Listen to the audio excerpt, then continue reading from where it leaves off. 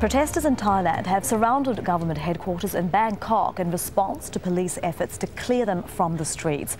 Officers on Tuesday detained and removed a group of demonstrators who'd been camping outside the Energy Ministry. Protesters have been blocking access to government buildings since late last year in a bid to oust Prime Minister Yingluck Shinawatra. Our correspondent Veronica Pedrosa is joining us live from outside Government House in Bangkok. Veronica, what's going on there? Well, this is actually Pan Pha Bridge, Elizabeth, and just a few minutes ago, what was a standoff between ranks of riot police and anti-government protesters erupted into volleys of gunfire, and there was one large explosion and several smaller explosions. We then saw demonstrators throwing rubble, rocks, bottles, anything they could lay their hands on at the police riot shields.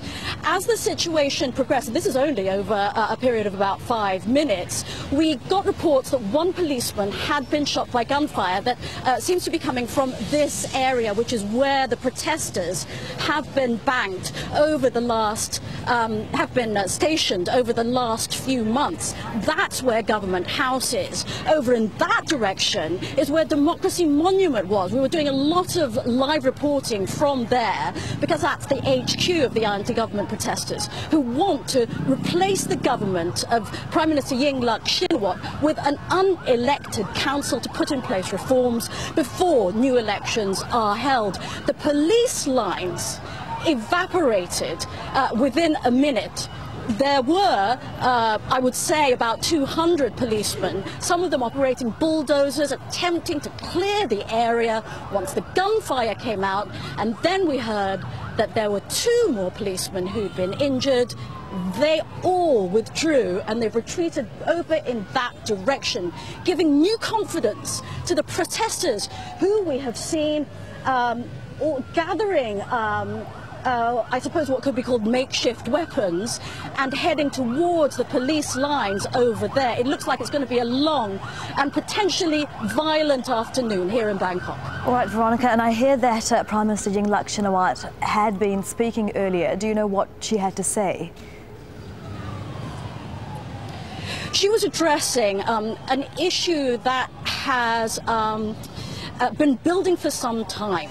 The issue of rice farmers who have been promised a subsidy as a platform of the Yingluck administration. They had not been able to pay that for some time, which had caused some discontent amongst them, so that it looked as if they were going to be included, co-opted as it were, into the anti-government protests that we've been seeing going on for some months. This lot behind me. What Prime Minister Yingluck said in her speech was that they would stand by the rice farmers, the government would stand by the rice farmers and stand by their pledge, and that they would get paid. And she criticised parties who she did not name who were trying to exploit the rice farmers' grievances. Veronica, thank you very much for that update. That's our correspondent Veronica Pedrosa joining us from the Thai capital, Bangkok.